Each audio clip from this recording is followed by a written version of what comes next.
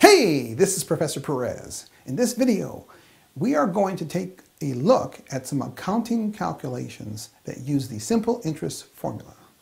But before we get started, we got to get out Charlie. He better be ready to go. Hey, Charlie, are you ready to do some simple interest calculations? Yeah. All right, get that calculator ready and let's get started right there. Simple interest. The formula for simple interest is really simple. It's I equals PRT.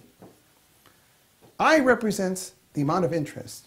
If you take out a loan, it's the amount of interest you have to pay back. P represents the principal. That's the amount of the loan. R represents the interest rate. Now the interest rate is the percentage. So the P represents principal, the amount of the loan, not the percentage. It's the principal.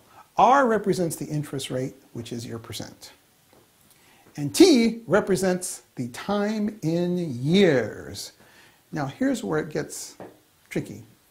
Because in accounting calculations, they use a 360-day calendar, which means 1 year equals 360 days in accounting calculations. Well, we know that's not true, right? 1 year has 365 days, but that's not even true.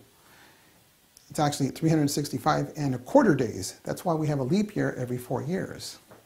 And 365 and a quarter days is not even accurate itself. So let's stop there. But for accounting calculations, they use the 360-day calendar year. Let's do our first problem right here. A student needs a 90-day loan for $750. The annual interest rate is 18%. How much must the student pay the lender after 90 days? So we need to calculate the amount of interest first. Our principal is the amount of loan, which is $750.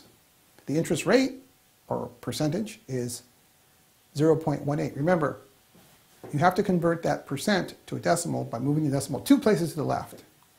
That's how we get 1800ths. T is the time in years. Now notice, we were given 90 days. The calendar year used in accounting calculations is 360. So the time in years is 90 out of 360. So it's 90 over 360. So let's perform our calculation. The principal is 750. The interest rate as a decimal is 0.18, 1800ths. And the time in years is 90 divided by 360, which is 0.25, 1/4 actually. And performing our calculation, okay, Charlie, what's 750 times 0.18 times 0.25? 33.75. Very nice there, Charlie. Remember, when we're talking about dollar amounts, we always round to the nearest hundredth, right? And so the interest is $33.75. So how much does the student have to pay back after 90 days? Well, he borrowed $750 and the interest is $33.75. So the total is $783.75. So the student must pay $783.75 to pay off the loan, and that's after 90 days. Okay, let's do another one here. A student takes out an emergency loan for $600 to pay for school supplies. The interest rate is 6% annually. How much interest does the student have to pay after 6 months? Well, 6 months is a half a year, right? I represents the amount of interest, and that's the unknown. That's what we have to calculate. P is the principal. Here the principal was $600. The rate was 6%. We need to convert that percent to a decimal by moving the decimal 2 places to the left. That's why we have 0.06 for our rate. And the time in years is 6 months. Now we can say 6 months is half a year, so we'll use 0.5 for the years. Our formula is I equals PRT.